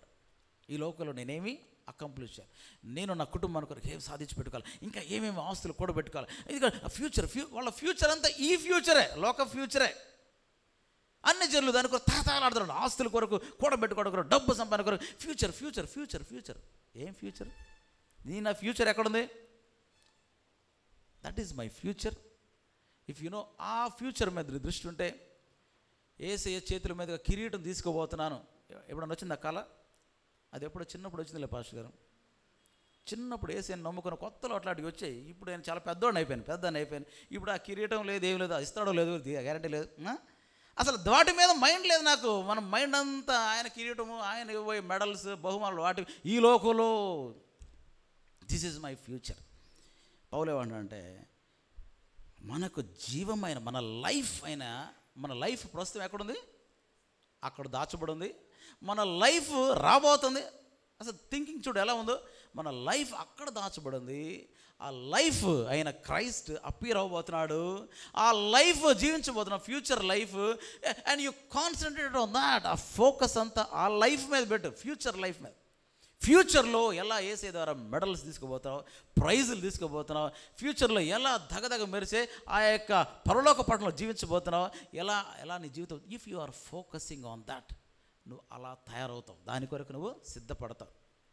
ఇఫ్ నాట్, నీ జీవితం ఈ లోకంలో ఈ ఫ్యూచర్ మీద ఫోకస్ చేస్తూ ఉంటే యూ విల్ బి డిస్ట్రాక్టెడ్. సాతాను నిన్ను మోసం చేస్తాడు. నువ్వు దేవుని కొరకు ఏమాత్రం వాడబడకుండా నీ ఎనర్జీ, నీ టైం, నీ టాలెంట్స్ అన్నీ కూడా వేస్ట్ అయిపోతాడు. చాలామంది అలా అయిపోతున్నాడు దేవుని కొరకు ఎందుకంటే వాళ్ళ మైండ్ సెట్ హెవెన్లీ మైండ్ సెట్గా అవ్వట్లేదు. లోకం లాగేస్తున్నాడు. నేను గతంలో ఒకసారి చెప్పాను, 1961 సంవత్సరంలో గోల్ఫ్ టోర్నమెంట్ జరుగుతుంది, మాస్టర్స్ టోర్నమెంట్. అందులో ఒక ఆయన ఆల్ఫ్రెడ్ పాల్మర్ అని ఆయన చాలా ముందంజలో ఉన్నాడు, అందరికంటే కూడా చాలా రౌండ్ స్పాట్. ఇంకా ఒక 2 రౌండ్స్ మాత్రమే మిగిలినాయండి. అందరికంటే చాలా ముందులో ఉన్నాడు ఆల్ఫ్రెడ్ పాల్మర్ అని. ఇక ఆయన ఇంకొక 2 రౌండ్స్ టేక్ తీసుకోవడానికి ఆ గోల్ఫ్ షాట్ కొనడానికి వస్తుంటే ఆ యొక్క గోడ అక్కడ చిన్న బ్యారికేడ్స్ పెడతారు, బయట వాళ్ళు లోపలికి రాకుండా. ఆ పక్కన ఉండే చాలామంది, వేల మంది చూస్తుంటే చిన్ననాటి స్నేహితుడు ఒకడు, హాయ్ ఆల్ఫ్రెడ్, హాయ్ పిలుస్తున్నాడు, పెద్ద గౌరవిస్తున్నాడు. కమ్ అంటే ఈయన ఒక్కసారి గోల్ఫ్ అది బ్యాట్ అక్కడ పడేసి నువ్వు అని చెప్పి పోయి షేక్ హ్యాండ్ ఇచ్చాడు. ఇంకంతే అయిపోయింది. ఆయన ఆట లయ తప్పిపోయి మిగతా 2 రౌండ్లు ఎటు కొడుతున్నాడు ఆయనకి తెలియదు, ఎటో పోయిందంట. నేను ఆ టోర్నమెంట్ అంతా ఓడిపోయిన, చేతులారని చెప్తూ I made a big blunder in life అని రాస్తాడు. ఏంటిది? అప్పటి వరకు ఎంతో ఏకాగ్రతతో నేను ఆట మీద ఉన్నాను, ముందంజలో ఉన్నాను. పాత స్నేహితుడు కనిపించాడు, వాడికి షేక్ హ్యాండ్ ఇచ్చాను. ఆ కొన్ని సెకండ్లు నా ఆట లయ దెబ్బతీసినాయి. నేను నాక టోర్నమెంట్ పోగొట్టుకున్నాను, చేతులారా మాస్టర్స్ టోర్నమెంట్ గెలవలేకపోయాను. సాతానుడు అదే చేస్తాడు. నీ వాక్య ధ్యానము లయ తప్పేలా చేస్తాడు వాడు. ప్రార్థన జీవితం లయ తప్పేలా చేస్తాడు. నీ ఆత్మీయ జీవితం లయ తప్పేలా చేస్తాడు. లేవో లోక విషయాలు తీసుకొచ్చేసి కొన్ని క్షణాలే అండి ఫోన్ చేసింది, చాలా జాలు, నేను ట్రాక్ తప్పించాను. కొన్ని క్షణాలే, కొన్ని నిమిషాలే, కొన్ని గంటలే లోక స్నేహం చేశాను, లోకస్తులతో మాట్లాడాను, చాలు నీ ఫోకస్ మారిపోవడానికి. ప్రియమైన దేవుని బిడ్డలారా, మన ఫోకస్ ఆల్వేస్ యేసయ్య మీద ఉండాలి.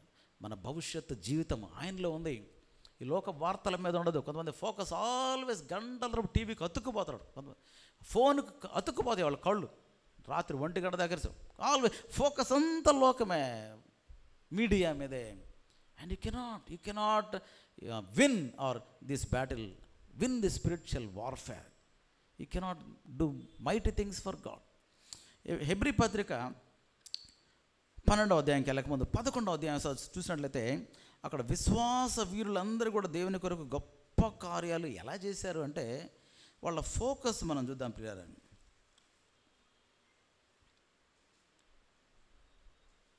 హెబ్రీ పత్రిక 11వ అధ్యాయము 10వ వచనం చూడండి. ఏలయనగా దేవుడు దేనికి శిల్పియు నిర్మాణకుడునైనాడో పునాదులు గల ఆ పట్టణము కొరకు అబ్రహాము ఎదురు చూచుచుండెను. వాట్ వండర్ఫుల్ స్టేట్మెంట్ కదండి అది. అబ్రహాము ఈ లోకంలో ఉన్నాడు, ఈ లోకంలో జీవిస్తున్నప్పుడు మిగతా వాళ్ళందరూ మంచి మంచి ఇల్లు కట్టుకుంటూ ఉంటారు. అక్కడ లోతు వెళ్ళిపోయాడు, యోర్దాను నదిలో దగ్గర మంచి గుడారం వేసుకున్నాడు ఆయన. అందరు కూడా బాగా సీట్లో దేవుడు వాగ్దానం చేశాడు. కానీ అబ్రహాము యొక్క ఫోకస్ అంతా దేని మీద ఉందంట? దేవుడు దేనికి శిల్పి నిర్మాణం, ఆ నూతన యెరూషలేం పట్టణం మీద ఉందంట అబ్రహాం ఫోకస్ అంతా కూడా. అక్కడ నా రాజుతో, నా దేవునితో నేను యుగయుగాలు ఉండబోతున్నాను. కనుక అబ్రహాము పునాదులు గల ఆ పట్టణము కొరకు అబ్రహాము ఎదురు చూచుచుండెను. ఆయన ఫోకస్ అంతా కూడా he's future life in Christ. ఈ లోకంలో వచ్చే సుఖభోగాలు కాదు, నా ఫోకస్ అంతా ఆ యెరూషలేం పట్టణం, నూతన యెరూషలేం పట్టణం, దాని కొరకు ఎదురు చూచుచూ ఉన్నాడు. మోషే గురించి చూసినట్లయితే చూడండి 27వ వచనం కొద్దాం. విశ్వాసం బట్టి అతడు అనగా మోషే అదృశ్యుడైన వారిని చూచుచున్నట్టు స్థిర బుద్ధి గలవాడై, చూసారా, ఆయన always he was looking, concentrating, focusing on the lord. ఎవరైనా అదృశ్యుడైన దేవుడు, ఆ అదృశ్య దేవుని చూస్తూ స్థిర బుద్ధి కలిగి ఆయన ఈ లోకంలో నడిచాడు. ఆయన ఏం చేశాడు? అల్పకాల పాప భోగము అనుభవించడం కంటే దేవుని ప్రజలతో శ్రమ అనుభవించడం మేలని యోచించడం. ఎందుకని ఆయన ఫోకస్ ఎక్కడుంది? అదృశ్యుడైన వారిని చూచుచున్నట్టు స్థిర బుద్ధి, ఫిక్స్డ్ అనమాట. ఆయన మైండ్ ఏంటంటే నా దేవుని మీదే ఉంది, దేవుడు చేయబోతున్నాడు కాదు. అందువల్ల ఆయన ఏం చేశాడంటే అల్పకాల పాప భోగం అసహించుకున్నాడు, రాజభోగాలు అసహించుకున్నాడు, ఇవన్నీ కూడా విడిచిపెడుతున్నాడు. He's walking rightly. Why? Because ఆయన ఫోకస్ అంతా కూడా అదృశ్యుడైన దేవుని చూచుచున్నట్టు స్థిర బుద్ధి కలిగినాడు. కనుక మనం ఎలా ఉండాలి? 12వ అధ్యాయం 2వ వచనంకి వద్దాం. హెబ్రీ పత్రిక 12:2. మనము కూడా ఇంత గొప్ప సాక్షి మేఘం వల్ల మనల్ని ఆవరించినందున మనము కూడా ప్రతి భారమును సులువుగా చిక్కులు పెట్టు పాపమును విడిచిపెట్టి విశ్వాసమునకు కర్తయు దానిని కొనసాగించబడని యేసు వైపు చూసారా, మన ఎదుట ఉంచబడిన పందెంలో ఓపికతో పరిగెత్తుదము. ఎస్, మైండ్ అంతా కూడా, ఫోకస్ అంతా కూడా యేసయ్య మీద మనం కలిగి ఉండాలి. ఎందుకని ఆయన రాబోతున్నాడు. 1 యోహాను పత్రిక 3వ అధ్యాయం 2వ వచనం. 1 John chapter 3 verse 2. ప్రియులారా, ఇప్పుడు మనము దేవుని పిల్లలమైన మనం ఇంకా ఏమవుదామో అది ఇంకా ప్రత్యక్షపరచబడలేదు, కానీ ఆయన ప్రత్యక్షమైనప్పుడు ఆయన ఉన్నట్టుగానే ఆయనను చూతుము గనుక ఆయనను పోలి ఉందుమని ఎరుగుదుము. నేను ఎలా ఉండబోతున్నా అంట? నా బాడీ ఎలా ఉండబోతుంది? ఆయనలాగే, జీసస్ బాడీ, యేసు లాంటి మహిమ దేహం, ఇంపెరిషబుల్ గ్లోరియస్ బాడీతో మన ఆయన లాగే ఉండబోతున్నాడు. ఈ లోకంలో ముక్కు అంకరం, మూతి అంకరం, రంగు తేడాలు ఉండవు, ఎన్ని ఉండొచ్చు, కానీ అక్కడ ఈ లోపాలు ఏముండవు. ఇంకా ఎలా ఉండ same like Jesus, you will be shining in glory. ఓహ్, అదండి లైఫ్. That is life. ఈ future, this is not future, that is a blessed future in Christ. కనుక ప్రియులారా, అలాంటి ఫోకస్ అంటే అక్కడ రాయబడిన గ్రీక్ పదం అంటే అఫోరావో అంటాడు. అఫోరావో అంటే away from this, look at this అదనమాట. అవే ఫ్రమ్ దీస్ థింగ్స్, ఏవి?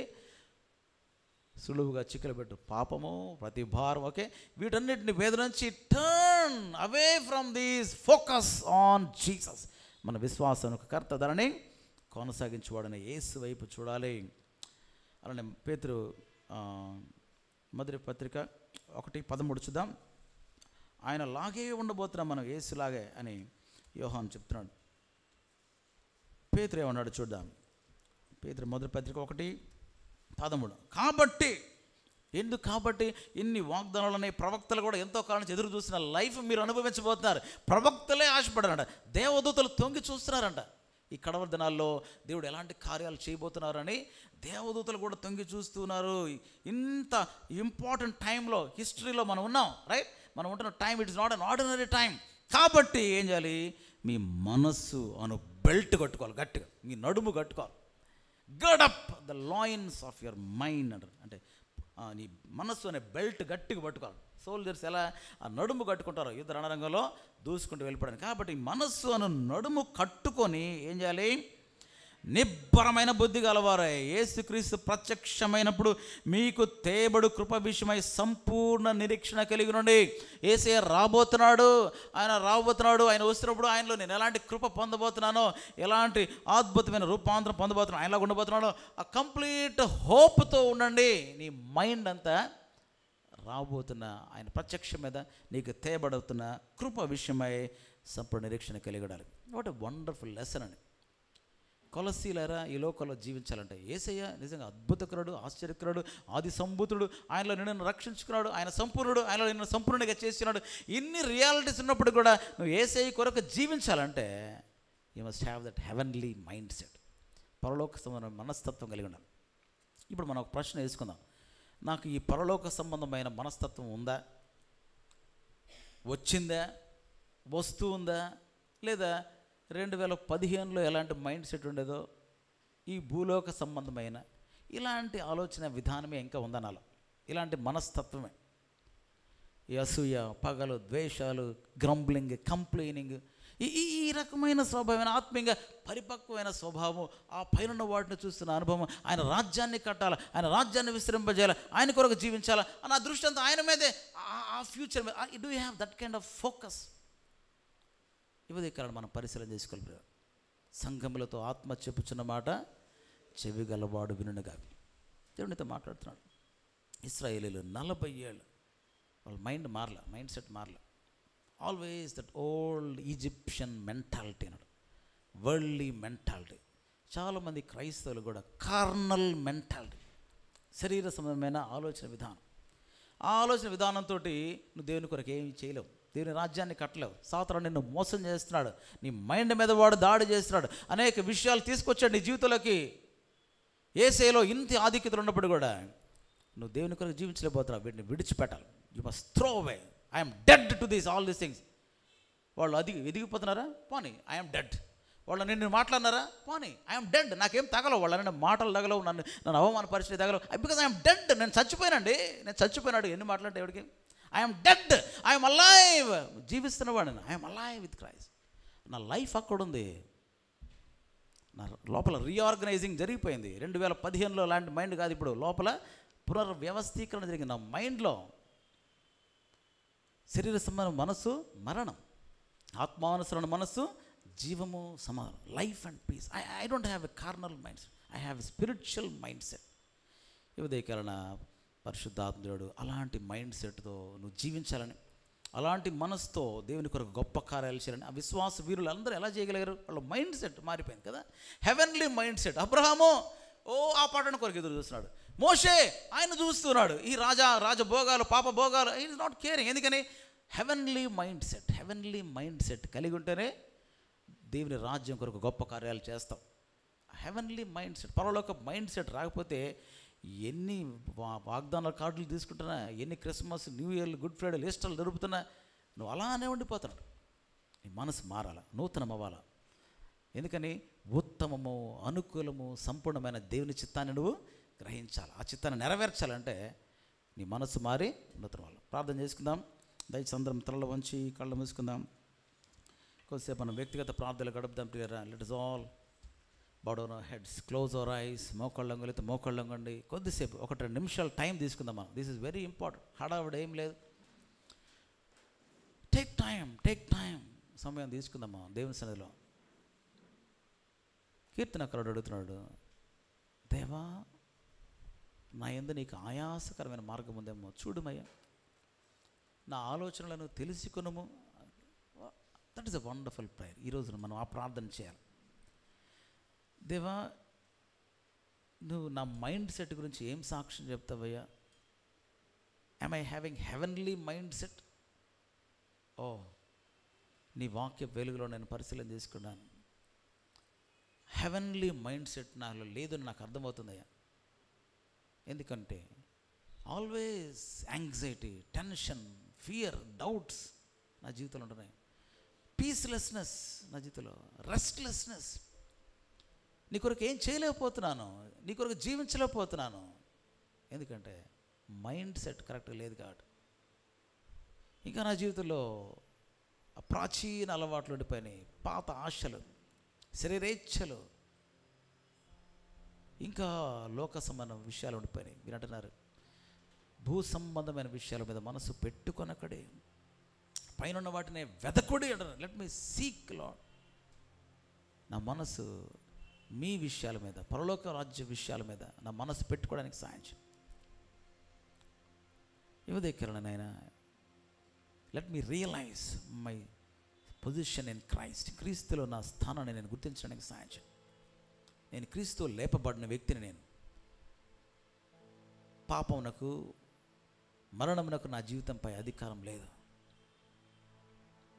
నేను పైకి లేచాను, పునరుద్ధాన జీవితాన్ని జీవిస్తున్నాను. నేను లోక ఆశలు నన్ను తాకలేవు, పాపము నా దరికి చేరలేదు. ఎందుకంటే I'm living a new life with Christ. నేను నూతన సృష్టిని, ఓ న్యూ లైఫ్ నేను జీవిస్తా ఉన్నాను. నేను గ్రహించడానికి సహాయం చేయండి. క్రీస్తులోని నా ఆధిక్యతలు గ్రహించడానికి నాకు సహాయం చేయండి. నా జీవము అక్కడుందయ్యా, ఈ కొద్ది జీవితం కాదు. నా జీవము ఏదో దాచబడింది. నా జీవమైన యేసయ్య ప్రత్యక్షం కాబోతున్నాడు. దగదగ మెరిసే ఆ యొక్క పరలోక పట్టణంలో యుగ యుగాలు జీవించబోతున్నాను. అది నా లైఫ్.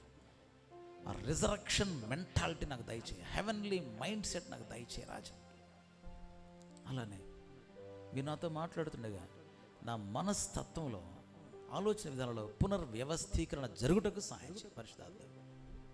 ఎస్, ఈ రిఫార్మేషన్ జరగాల నా మైండ్లో, రీఆర్గనైజింగ్ జరగాల, రీసెట్టింగ్ జరగాల నా మైండ్లో. దేవా సహాయం చేయి. ఇంకా పాత గ్రంబ్లింగ్, ఇస్రాయేల్ ఎప్పుడు కూడా సడుగుడు గొణుగుడు, ఇంకా అవే ఆలోచనలు. నన్ను ఇట్లా అన్నారు, నన్ను చూశారు, నాతో మాట్లాడలేదు, నాతో వాళ్ళు ఎట్లా, వీళ్ళు ఎట్లా, వాళ్ళు ఎట్లా, ఆల్వేస్ ఎందుకు why that old sinful thinking ఇంకా నాలో ఉండిపోయాను. 2022లోకి వచ్చాను, సజీవుల లెక్కలో నన్ను ఉంచావు. ఈ థింకింగ్ సరే అవ్వకే నేను ఇంకా వాడబడలేకపోతున్నాను. ఆయన ఈ రాజ్య విస్తరణ కొరకు ఈ రీఆర్గనైజింగ్ జరిపించండి అయ్యా నా మైండ్లో. యేసయ్య నా మనస్సు మారి నూతనం అవ్వాలి. వాక్య ధ్యానంలో, ప్రార్థనలో, ఉపవాస ప్రార్థనలో, దేవుని బిడ్డల సహవాసంలో యేసయ్య నా మైండ్ మార్చవా.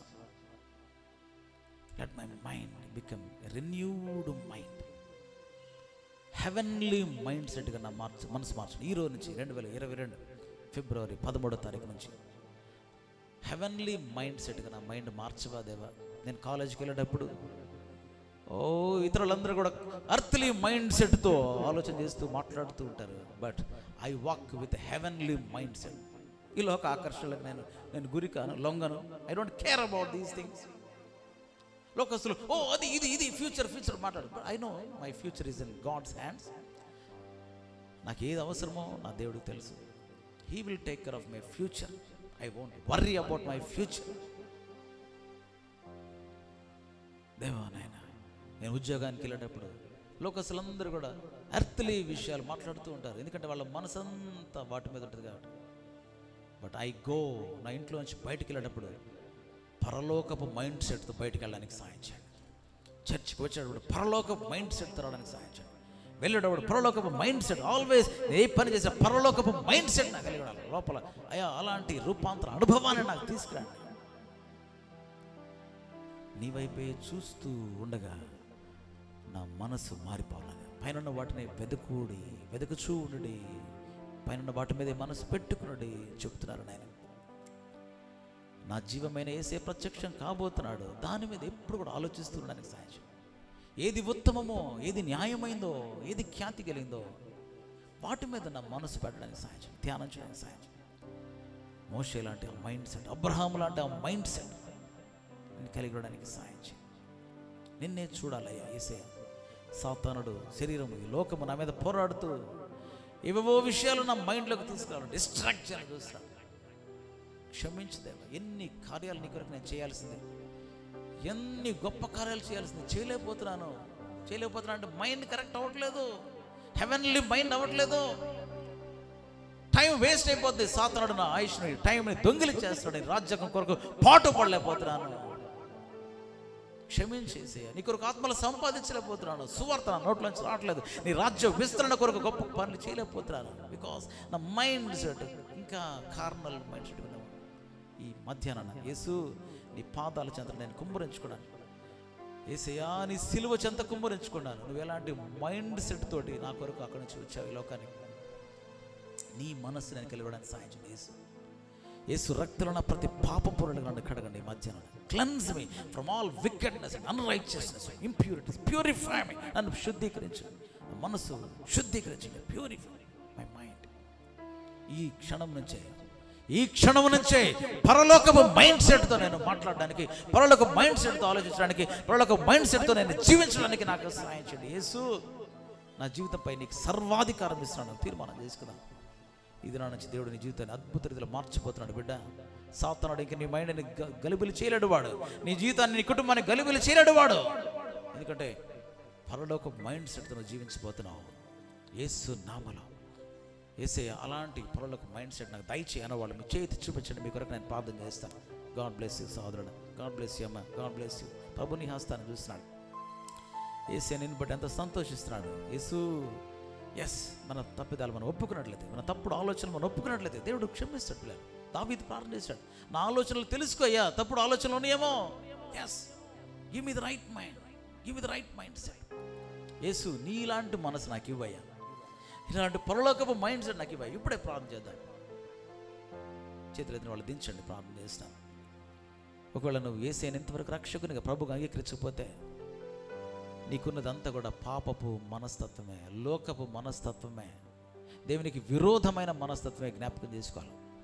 శరీరానుసరణ మనస్సు మరణము, నువ్వు నిత్య నరకానికి వెళ్ళిపోతావు బిడ్డ. యేసయ్య నీకు ఆయన మనసు ఇస్తాడు. కాబట్టి మారు మనసు పొందును. Repent for your sins. నీ పాపాల విషయం పశ్చాత్తాపడు. ఇది నుంచి నీ పాపాలను విడిచిపెట్టు. సిలువ చెంతకు వచ్చి యేసు నేను నా రక్షకునిగా ప్రభుగా అంగీకరిస్తాను అని తీర్మానం చేసుకో. యేసయ్య నీకు మారు మనసు, నీకు నూతన జీవితం ఇస్తాడు. నీ మనసు మారుస్తాడు, తిరిగి జన్మించిన జీవితం జీవిస్తావు. ప్రార్థన చేస్తున్నాడు. మహోన్నతుడా, సర్వకృపానిధిగా మా తండ్రి, మీ పరిశుద్ధ నామమునకు వందనములు స్తోత్రములు చెల్లిస్తున్నాం. ఈ మధ్యాహ్న కాలంలో మీ జీవపు వాక్కులతో చేరువచ్చిన మమ్మల్ని అందరినీ సంధించిన విధానాన్ని బట్టి మీకు ఎంతో వందనాలు చెల్లిస్తున్నాం నాయన. అవును యేసయ్య, ఈ లోకంలో మేము మీ కొరకు జీవించాలంటే, మీ కొరకు పని చేయాలంటే మీ మనస్సు మాకు చాలా అవసరమైంది. ఈ పరలోకపు మైండ్ సెట్ లేకపోతే మేము మీ కొరకు ఏం చేయలేమయ్యా. మేము ఈ లోకంలో ఉన్నప్పటికి కూడా ఈ లోకపు మెంటాలిటీ కలిగిన వాళ్ళం కాదు, ఈ లోకానికి చెందిన వాళ్ళము కాము, ఈ లోక పోకడ చొప్పున జీవించడానికి మేము బద్దులము కాము. లోకములో ఉన్నప్పటికి కూడా పరలోకపు మైండ్ సెట్తో మేము నడుస్తాం. తద్వారా మీ గొప్ప కార్యాలు మేము చేయడానికి, మీరు మమ్మల్ని ఉంచిన చోట ఈ లోకంలో మీ రాజ్య విస్తరణ కొరకు గొప్ప కార్యాలు చేయడానికి, పాటుపడడానికి అందరికీ సహాయం ఇచ్చేయమని, వెతుబడిన వాక్యం హృదయంలో నీరు కట్టి ఫలించడానికి సహాయం చేయమని, మీ సన్నిధిలో చేయబడిన తీర్మానాల విషయమై జీవితాంతం నమ్మకంగా జీవించడానికి సహాయం చేయమని యేసయ్య శక్తిగల నామమున ప్రార్థించి వేడుకొంచున్నాము తండ్రి. ఆమేన్. ఆమేన్. ఆమేన్. Praise the lord.